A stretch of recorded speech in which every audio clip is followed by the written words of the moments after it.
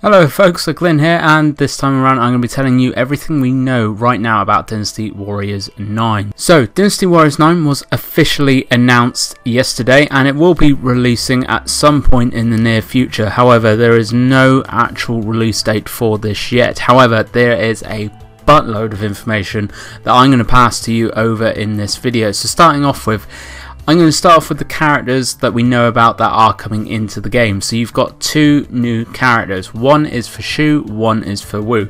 There may be a possibility there's going to be a couple of more as well. However, the actual developer has said not to expect too much because the roster is now up to about 85, 87 characters, so quite a few characters in the game.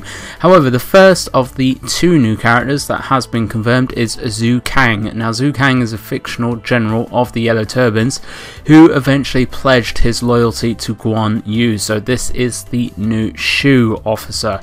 Apparently, he was known as a master swimmer and a very swift runner who could travel the same distance as Red Hair in a single day.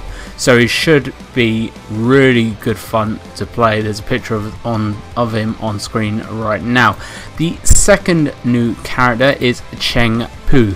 So Cheng Pu is a warrior who served the Sun family for 3 generations. So really influential and important guy. So Cheng Pu will be the Wu officer being put into the game. Now, I do expect there'll probably be at least one more officer, at least for Wei, although Wei in the past couple of installments actually did have a fair few officers join them. However, I would put money on the fact that we're going to see at least another character, if not another 2 characters.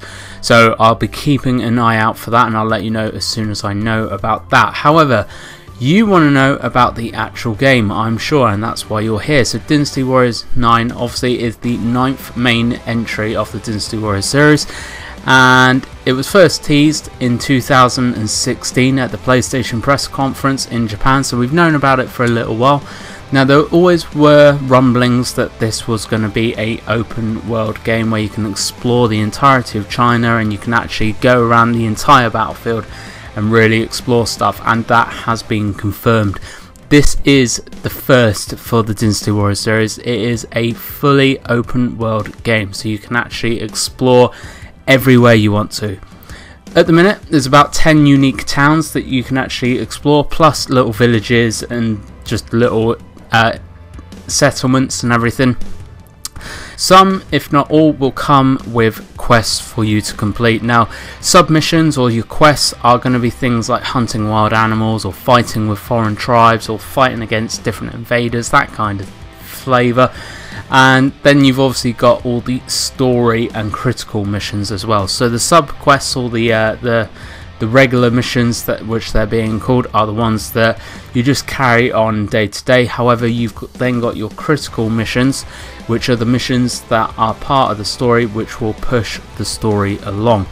So the story mode is going to be character driven, like in Dynasty Warriors 7. Dynasty Warriors 7 was not the best of installments, so hopefully they're not going to fluff this one up as bad as they did with that. However, with this one, there are some really nice things to look forward to. So players can use grappling hooks to invade enemy castles or climb high mountains. The weather and the day and night cycle change in real time during battles and can actually hinder an enemy's awareness. So if you attack during the night, you are going to have an advantage, and you can actually plan to attack at night as well, which is really nice. You're not actually stuck with the weather or a linear path to doing a mission. You can actually do it and change it up as much as you want and do it how you want to.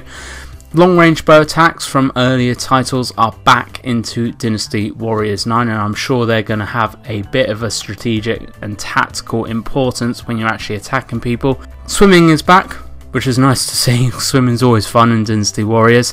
And then there's new modes of transportation being added as well, so you can actually ride boats to distant areas further, or you can just get different transport to actually take you around places. That's everything really up to this point that has been officially announced by Dynasty Warriors 9 or by Koei. I'm going to keep a really close eye on this because I am going to be covering the hell out of this game. So if you are interested, please do subscribe, like this video, and leave me a comment below telling me if there's anything actually you want to see in the game. There's plenty of stuff I want to see in the game, but I want to see from you guys what kind of things you want to see from the game. Thank you very much for watching, guys. I hope this has excited you and intrigued you as much as it has for me. I really cannot wait until this game comes out. It is going to be beast. I'm so looking forward to Dynasty Warriors 9. I'm such a fanboy. Thank you very much for watching, guys, and as always, I'll catch you next time.